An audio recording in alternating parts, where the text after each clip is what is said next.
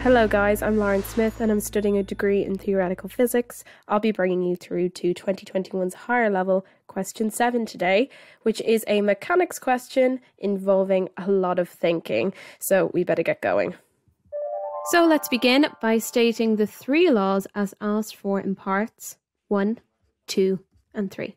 In part 1 we are asked to state Newton's second law of motion, me giving a top tip in always highlighting the keywords in the question. We're asked for the second law, so you can either answer this with verbal or mathematical notation or even a little bit of both. I'm just going to give the two separately.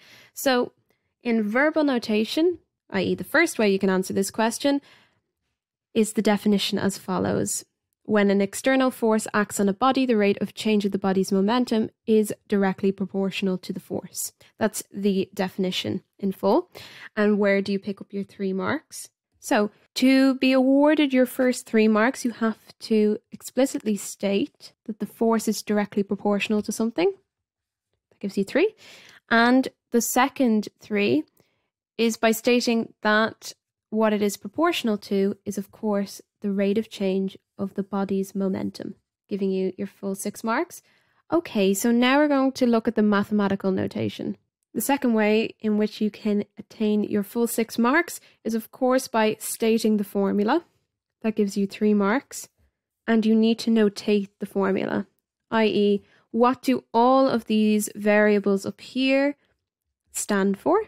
And this might be a little bit easier in the exam if you were to, say, directly point to each variable, say, write the formula down and point an arrow to it and label each variable. Say, for example, here I'm going to do an external force. I just typed them out explicitly just as a revision tool for you guys. But that would be my tip in the exam, and that's a perfect way of notating it as well. So in part 2, we're asked to state the principle of conservation of momentum. Again, you can write this in verbal or mathematical notation. In verbal notation, the first version, you basically are awarded marks for saying the following definition in full, and that gives you 3 marks. I'd like to draw your attention to the phrase closed system, and that this interaction that I'm describing here in the definition, the momentum exchange between 2 bodies, it is in a closed system, so no external forces are in fact at play here. We're just specifically looking at a collision between 2 or more bodies. And this is basically described here in this equation here. Now, just stating the equation or just plucking it out of the formula and tables book, which you can fully do, will not get you full marks. Of course, you're going to have to notate it. So you get 3 marks for the notation and for the formula. And in part 3, we are asked to state the principle of conservation of energy, one of the most important laws in physics, which states that energy cannot be created or destroyed, but it can only be converted from one form to another. This statement will get you 3 marks. Okay, so on to the more calculations orientated part of the question. We are told that an object A of mass 45 grams is travelling at a horizontal speed of 6.2 meters per second, and it strikes a resting sphere B of mass 80 grams. We're told that the string, which you can see over here, is 1.2 meters above the centre of B. So we have a collision and the 2 particles are in contact for 25 milliseconds. And the recoil velocity of A, we are told, is 1.1 meters per second. And the next 6 parts of this question, we will need to use this information. So let's begin. Before delving into part 4 of this section of our question, we will be using the formula F is equal to ma and V is equal to U plus AT on page 50 of the formula and tables book. Part 4 asks us to calculate the force exerted by B on A. What force does A experience during this collision? So I have a diagram that I've drawn here. You don't actually have to draw out diagrams in the exam. You won't get any extra marks for it, but I always feel that, especially in mechanics, you need to visualize the problem. So even drawing a small diagram or sketch to look at the problem visually, it can really, really help. So that would be my biggest tip during the exam.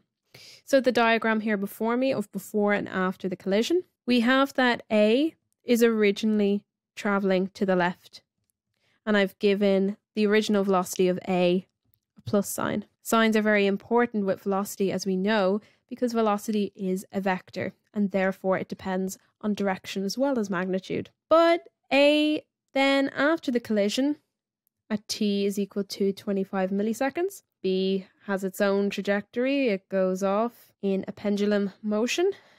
And A changes direction.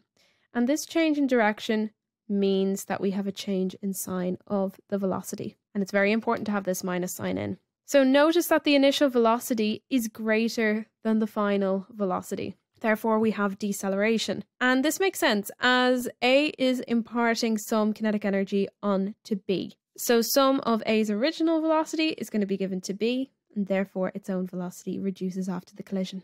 So how are we going to tackle this problem? Well, we're going to tackle it with the two formulae I showed earlier. F is equal to ma and A is equal to V minus U over T.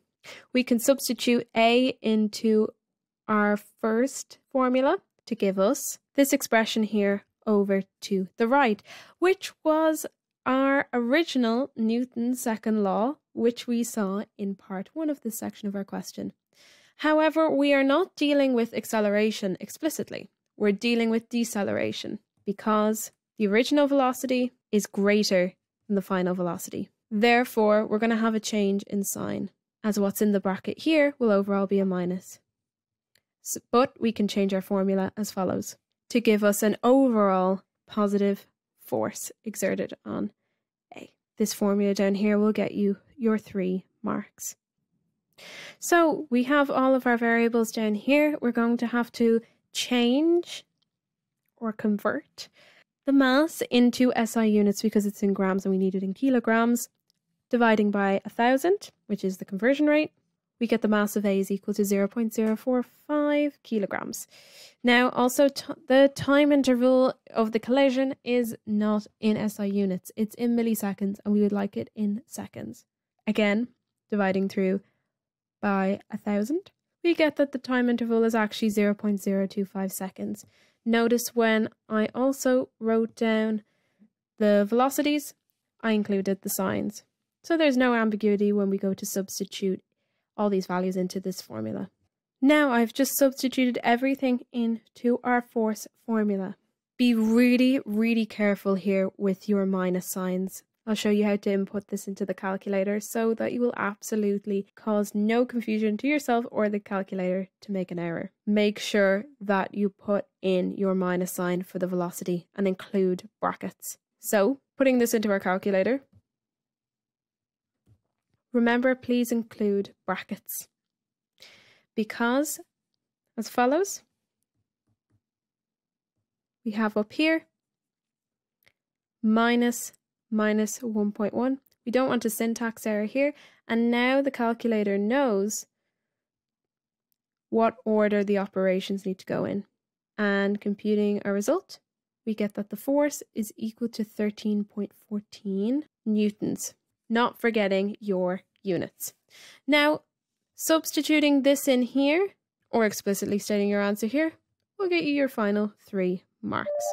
Before moving on to part 5 of this section of our question, I would like to draw your attention to the following formula which we will use, i.e. the conservation of momentum, which you can find on page 51 of the Formula and Tables book. I told you we'd come back to this. So, in part 5, we're asked to calculate the maximum velocity of B. So what does maximum velocity actually mean? It means that all of the energy imparted by A on B is purely kinetic energy. So we don't have any friction or any other dissipative forces going on. It's a pure conversion. And we are going to use the momentum law. So stating that the momentum before the interaction between the two bodies is equal to the momentum afterwards.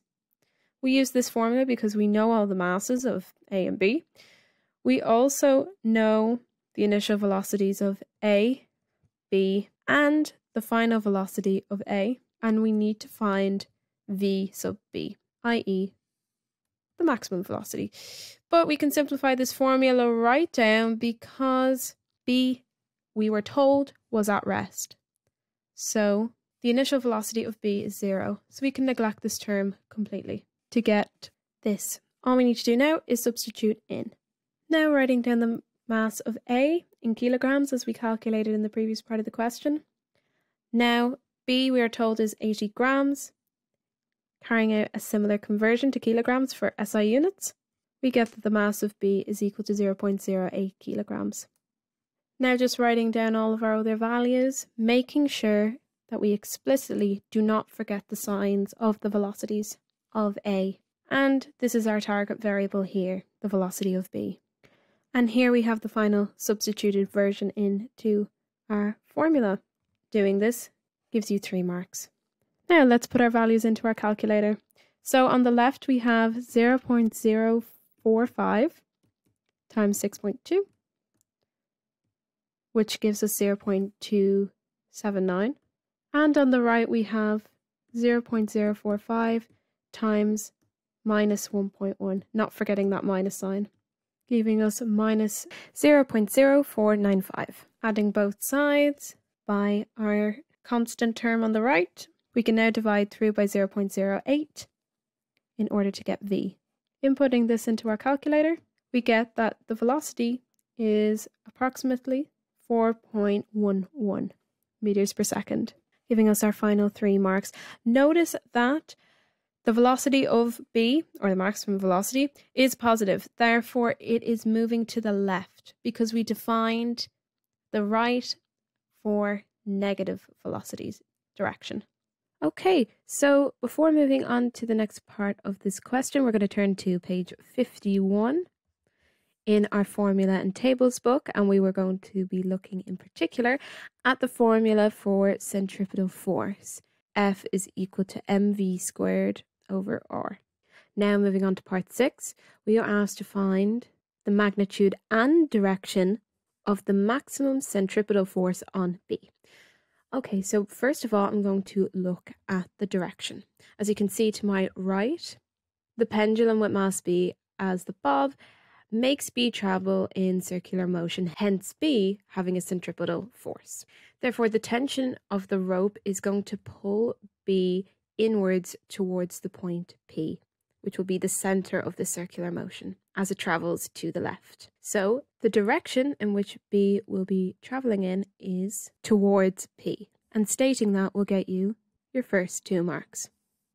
Now let's move on to calculating the magnitude of the force, and we are going to use the formula which we looked at on page 51 of our formula and tables books.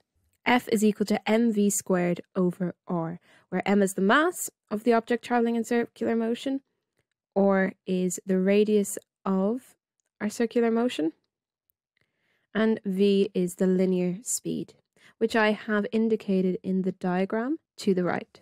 My biggest tip to you would always put down the formula. Don't directly substitute in your values into the formula, because just stating this formula or copying it down directly from the formula and tables books will get you 3 marks. So you can see to my right that the radius of the circle is 1.2 meters. The linear speed is 4.11 meters per second, as we figured out in previous parts of the question. We also know from the question that the mass of B is equal to 0.08 kilograms. Now we can sub everything in and calculate the magnitude of the force. Now I've substituted everything in. Let's put it all into our calculator. Having the calculator up here, we do have a lot of brackets, which I would encourage you to use since we have powers involved and we would like to make sure that the calculator knows exactly what it's calculating and to make 0 mistakes. Pressing enter, we have our answer for the force, which I will round to 3 decimal places. If you don't forget your units, i.e. we use newtons for the force units, you will get your final 3 marks. And the answer for the force is going to be 1.126 newtons in magnitude. Now we're going to take another look at the formula and tables book. We're going to be using it a lot in this question. We're going to turn to page 55 under the title Energy and Work, because we will be working with energy in the next section of our question. In particular, we will be looking at the potential energy and also the kinetic energy. Okay, so moving on to part 7, we are going to find the maximum height gained by B. The concept in this question is that maximum height automatically implies all kinetic energy.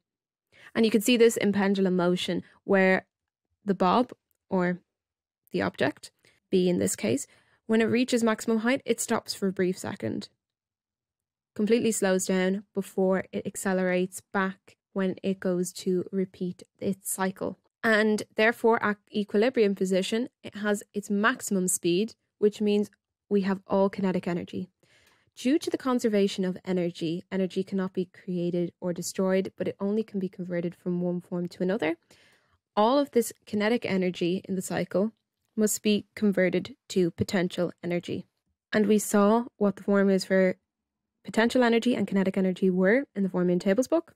Since we have gone from an equilibrium position of all kinetic energy to a maximum height position of all potential energy, we have successfully converted all kinetic energy to potential energy, and thus we can equate these two formulae, giving us mgh is equal to half mv squared. Now, as I said before in previous parts of the question, it is extremely important to always state all of the formulas relevant in coming to your conclusions, like we have done so here in this line. And for stating any of these formulas, you're going to pick up 3 marks. Okay, on to the calculation. Rewriting the equation we had earlier, we can see that we don't need the mass because we have a mass on either side, so we can just divide them out. And if we rearrange the formula just to have the height on its own, because that's the variable that we want to find, our target variable, we get the expression h is equal to v squared over 2g. Now we know the values for v and g. I've just written them to the right. I think that's also a very, very good idea, just to write the values of all of the variables you use in each part of the question, just to let the examiner know where you're coming from. And we also have the value for the acceleration due to gravity at the very, very end of our question. We're told that. So now all we have to do is substitute in our values and get the maximum height. Now let's take out our calculator and substitute in our values. Again, since we have powers here, it is best to use brackets. And we have our answer for h, 0.86 meters. I'm going to round to 2 decimal places, not forgetting our units, of course. And our final answer will get you 3 marks. So for part 8 of this section of our question, we are asked to find the maximum angular displacement of the string. Maximum angular displacement corresponds to when the bob, as you can see in the diagram on the right here that I've drawn, to the bob's maximum height. And this is why it's very important to draw your diagrams, especially for mechanics, because it can really help you to visualize the physical scenario of the question. And really, this is all about trigonometry now. We have a target variable, which I'm going to label as alpha. You can name the angle in here as any angle you like. I'm going to call it alpha. And this is corresponding to when the bob is at maximum height. And this is just really trigonometry because we have information for the hypotenuse here I have in purple and the adjacent, which I have in green, which is just the difference between the height h at maximum height and the length of the rope, 1.2. I got this information because when the ball was static, before it came in contact with A, it was just in equilibrium, not moving, and the length of the rope was from P to the centre of mass of the ball.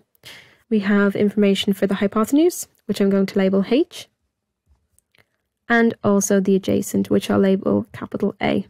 And that is the difference between H and 1.2. And we know that H is equal to 0.86. And really, because we have information for the hypotenuse and the adjacent, we can only use the cosine identity, which is the cosine of the angle is equal to the adjacent over the hypotenuse. With the cosine of the angle, alpha, our target variable is equal to the adjacent over the hypotenuse, which you can sub in as follows. Now, rearranging and substituting in our value for h. Now, getting our calculator out. We have that the cosine of the angle is equal to 0.283 reoccurring, but as it's in fraction form, I'd always put down the full fraction value, i.e. 17/60. That's another tip that I have for you, so that when you get your final answer, it's the full unrounded answer. Now, using this, we have cosine inverse to 17/60, which is equal to, and remembering that your calculator is in degrees or radians, but if it is in radians, you need to specify that. I'd always put it in degrees for the physics exam, unless it specifically states otherwise, which I don't believe it will. But keeping this value up on screen, because this will be stored as an answer. And there we have our maximum angular displacement of 73.54 degrees. Making sure that you're stating that, yes, I am using degrees. Where will you pick up marks in this question? You will pick up marks for using the cosine identity. That's 3 marks.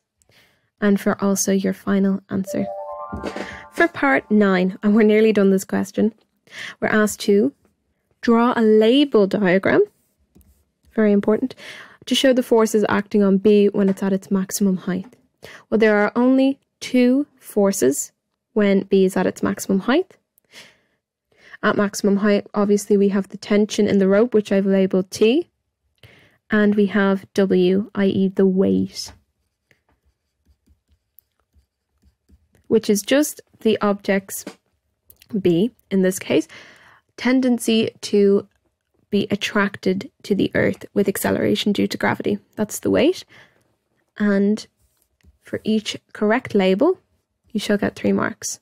The tension acts as the centripetal force in this question, which makes the bob oscillate along this circular path. If I draw it here, it goes back and forth like that. Going back to the actual question itself, we're giving a little bit more information. We are told that the string is cut at the instant B is at maximum height. And we are asked what is the magnitude and direction of the acceleration of B after the string is cut. So what will happen then? The ball will be completely free from the tension in the rope, and so the only force acting on it will be the force of gravity, or its weight, i.e. downwards. So the direction will be downwards, 3 marks, and the magnitude will be 9.8 meters per second because force with Newton's second law is equal to the mass of the object times the acceleration. And the acceleration of the object's weight is just going to be the acceleration due to gravity, which we have been told at the end of our question in the exam paper is 9.8 meters per second.